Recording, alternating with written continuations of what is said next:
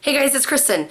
So today I'm doing something a little bit different. I'm actually going to show you guys a recipe that I'm going to make. This is the GM Wonder Soup, and I've done this before about 1.5 years ago, and it was actually really good. But it makes your house smell really bad because we're going to be using cabbage, and we're going to be boiling cabbage. So you get the idea. It's going to smell like a fart in your house, but it'll be yummy. We're going to have 2 large onions, 2 large tomatoes, green pepper, cabbage, and normally you use celery, but I kind of forgot, so I'm going to replace it with cauliflower.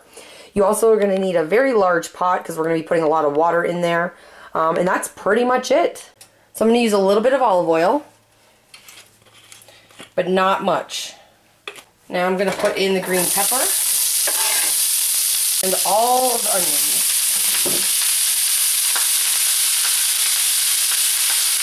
Now I'm just going to let these cook for about 10 minutes until they get a golden brown. While the onions and the peppers are cooking, I'm going to boil 4 cups of water.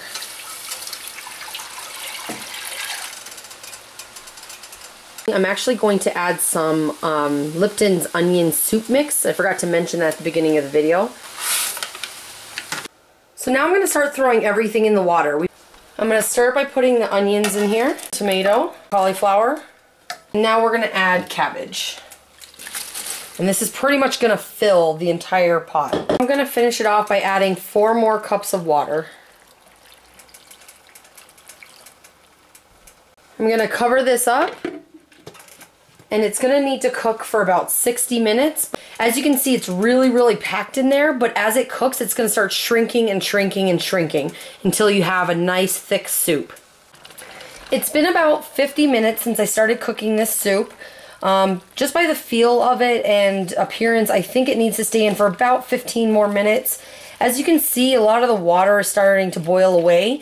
So it's really your preference, but I think I'm going to add a little bit more water. So I'm adding about 2 more cups of water. So this is at about 70 minutes. I just tried a bite and it's perfect. Everything is tender, nothing's crunchy or anything like that. So here's the soup that we've made. Now you can eat pretty much as much of this as you want and as often as you want. There are some calories, but it's very low. This is a great soup for detoxing or just trying to maybe shed a few extra pounds. It's a very healthy soup and it's actually surprisingly really good. So overall, everything turned out exactly how I was hoping. I didn't cut any fingers off and the soup tastes great. So that's all you can ask for, right? So if you guys have not subscribed, feel free to do that now, and you can also follow me on Twitter or Facebook. But that's it for today, and I will talk to you guys later. Peace.